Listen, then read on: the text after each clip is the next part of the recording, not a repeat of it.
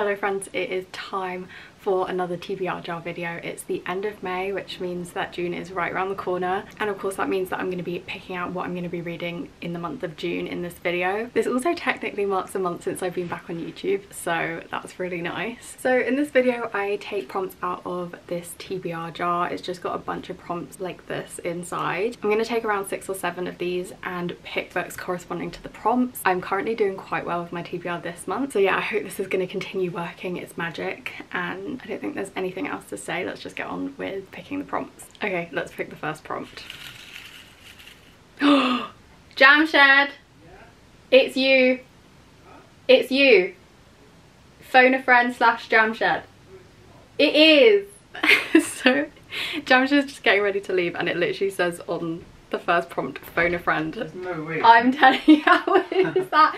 You're gonna see in the video, I proper like rummaged around as well. Well, I recommend... Grab it for me, please. Where is it? I'm so happy. I actually can't believe this. The book thief. Okay, thank you.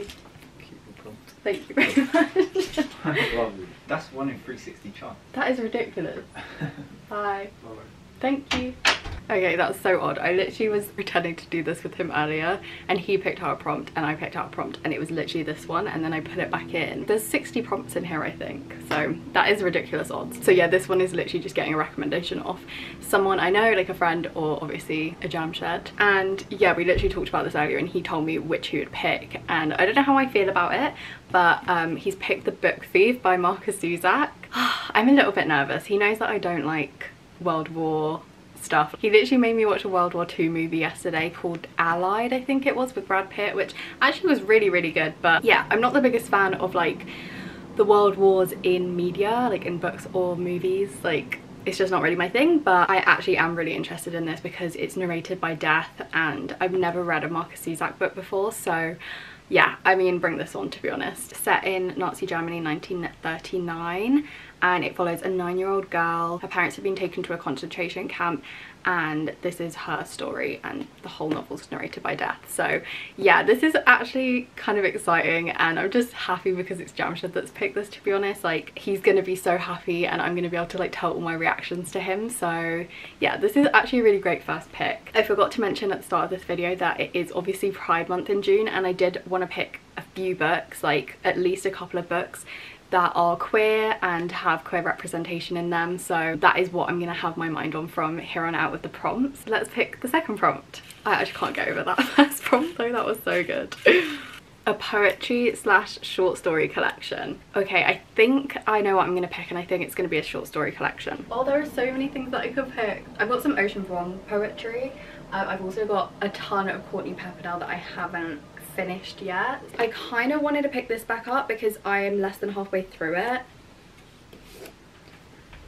Okay, I have a few options. Okay, so these are all the options that I've got to choose from. There's only one short story collection, which I've mentioned, and then the rest is poetry. So let me just go through them quickly. So we've got Bliss Montage by Ling Ma, and this is a short story collection of really like weird and like disturbing stories, but I really loved her writing, and I loved her ideas. They were just completely off the wall and really fun. I just personally don't love short stories that are longer. I really like the properly short ones that only last a few pages. It's kind of like fun fiction to read when you've got more of a short attention span, and when long form fiction isn't really floating your boat. But then equally I could use poetry for the exact same reason. So I've got 2 Ocean Vuongs and 2 Courtney Pepperdales that I haven't read yet. So Night Sky with Exit Wounds, and then the newer one, which is like over a year old now, I think a year or 2 old, is Time as a Mother, which I don't think got as good reviews. So I'm kind of like leaning towards Night Sky with Exit Wounds if I was to read one first. And then we've got Time Will Tell, which I want to say is Courtney Pepperdale's latest, but then again I really don't know. I haven't actually kept up with her, but I think this one came out in the UK, or came into my bookshop at least, in December. And then I think the year before that was The Way Back Home, this one. I just love these collections. Ever since I read Watering the Soul, which I think was her first in this kind of collection with this character, yeah, I really enjoyed it at the time, and I haven't like delved into another one of her collections in that same way since. You know what, I think I'm gonna go with Ocean Vuong because I've been meaning to read anything by him in years and just never picked it up because I was a bit tentative. But I think I'm gonna pick up Night Sky with Exit Wounds. It's literally the winner of the T.S. Eliot Prize back in 2017, and I feel like challenging myself. So yeah, I'm gonna go with this. Prompt number 3, let's go. Oh, a bunch just fell out. I'm gonna pick one of those. Let's go with this one. Ooh, this one says a debut novel, so someone's first book. Okay, what I am gonna use for this one is my laptop, because I have on my Notion a whole spreadsheet of my entire physical TBR. I have picked out the titles that would fit with Pride Month, so I'm gonna have a look at those and see if any of those are obviously a debut novel. That might be a debut. That could definitely be a debut. That one's not. Okay, I'm gonna double check if this one's a debut, and if it is, then I'm definitely gonna pick it. I think it is. I think it is. Yep.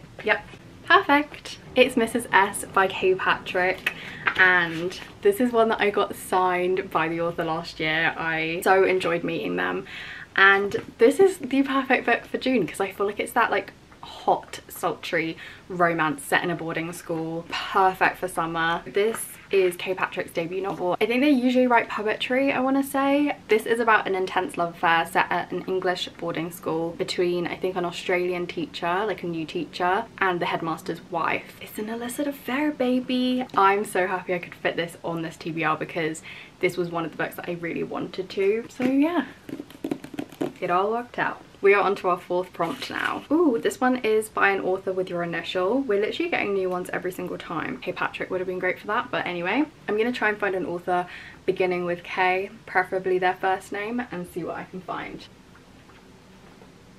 I don't think any of the queer authors on my shelves have K as their first or last name, so this is gonna be a little bit random. I was thinking about picking this up a couple of weeks ago because I watched the movie Bullet Train and I actually really liked it despite being completely skeptical, and it reminded me that I actually have this book on my shelf, which is by the same author that Bullet Train was based on, and this is actually the 1st book in that series. I think it's called the Assassin series, so I think Bullet Train is the 2nd book and this is the 1st, and it's called 3 Assassins. And if it's anything like the movie and like the style of the movie and just like has the same humor, I think I'm gonna love it. And it is by the author Kotoru Isaka. I feel like to make it interesting, I'm gonna pick this one because I was really thinking about picking this up a couple of weeks ago but didn't want to disrupt my current May TBR. Okay, we are on our 5th prompt. Oh, this is a good one. This is a really good one. It says 2024 TBR list, which means that I get to pick one of the 12 books that I set the intention of reading this year. It's on my Goodreads. If any of you guys want to add me on Goodreads, I always keep the link down below, as well as my other social media like Instagram and stuff. I've like started creating a bunch of lists on Goodreads and like using it more this year, and I don't know why. I just feel like way more motivated with it. Yeah, so I've got 2024 TBR. Don't know if you can see that.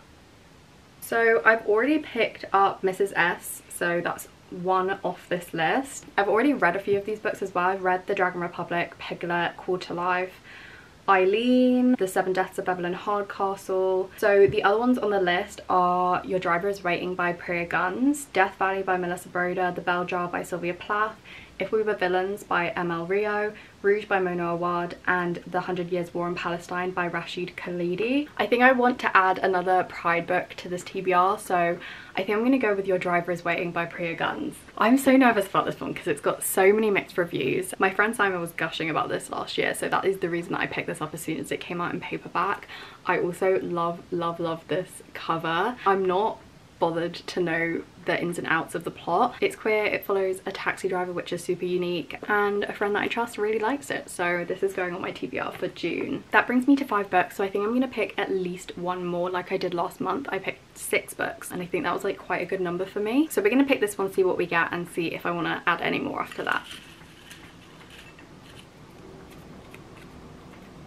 Ooh, I think I got this one last month. Includes a mystery. And I think I picked Riley Sager for that one and really enjoyed it. It got me back in the mood for thrillers. Maybe I could pick something kind of similar for this prompt. I wonder.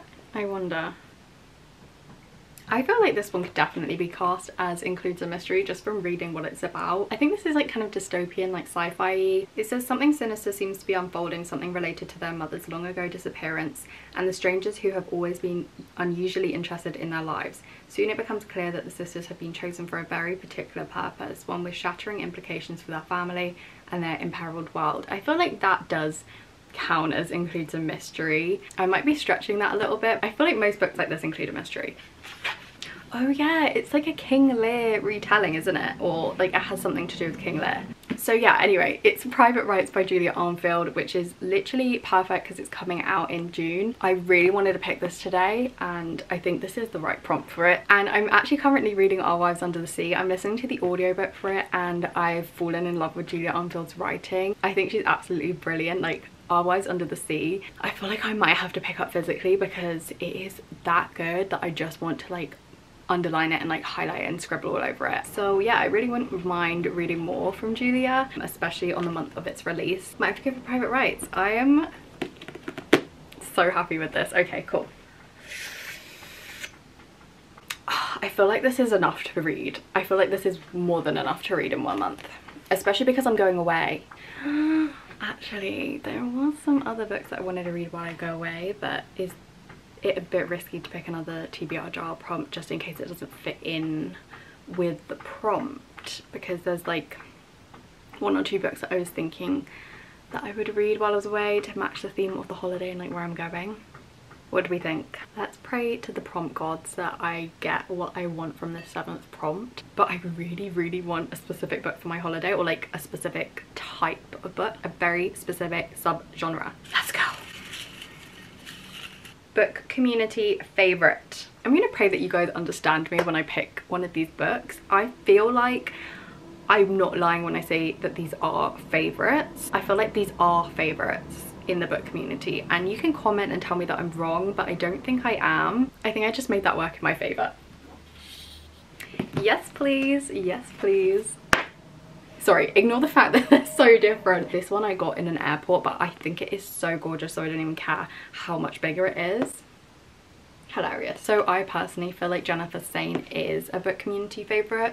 Out of all the historical fiction, like Greek retelling authors, other than Madeline Miller, I feel like Jennifer Saint is like the next biggest one that everyone reads in the online book community. But which one do I want to read? Most people who have read Ariadne really loved Ariadne, so I feel like this would be a really good one. I'm quite familiar with the story. And then there is Electra, which is absolutely beautiful and I kind of want to pick just for the cover. At some point in June, me and Jamshad are going to Greece for his birthday. We're going to be there for like 8 days, so I really wanted to take a Greek retelling with me because I read Circe there last time and it was just perfect. Ariadne has had too many tales of women being punished for the acts of men. She's determined to set her own fate, but will she find herself sacrificed for her lover's ambition? That actually sounds so good. So Clytemnestra is the sister of Helen, wife of Agamemnon, who was taken to Troy by Paris, and the whole Trojan War happened because of that. Okay, Cassandra, she's cursed by Apollo to see the future, but never to be believed when she speaks of it. That is so frustrating. Oh my god, I can't even imagine. So she is powerless in her knowledge that the city will fall. Oh my god, this is kind of interesting actually.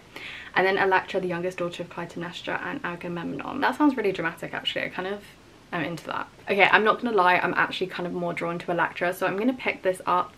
I could change my mind before Greece, but I don't think I will. Like, something is just drawing me to this, so I'm gonna go for it. I'm just gonna follow my heart, follow my gut, and add that to the pile. Oh my god, that is such a very TBR, probably way more than last month. Like last month was, I was saying was like all hitting kind of one note, and I think it did, but this one is just all over the place. But that's exciting because then I can just mood read. Okay, here's my TBR for June. This is just not at all what I was expecting. There are a few that I did want to put on here, but just some really rogue ones as well, like The Book Thief. No, I'm into it. I'm into this TBR. I think this is really exciting. So yeah, let me just go through all of them one final time. So for Phone a Friend / A Jam Shed, we've got The Book Thief by Marcus Suzak. For the prompt short story / poetry collection, we've got Night Sky with Exit Wounds by Ocean Vuong. For debut novel, I've got Mrs. S by Kay Patrick. And for by a author with my own initial, we've got Three Assassins by Kotaro Osaka. For 2024 TBR list, we've got Your Driver is Waiting by Priya Guns. Includes a mystery, we have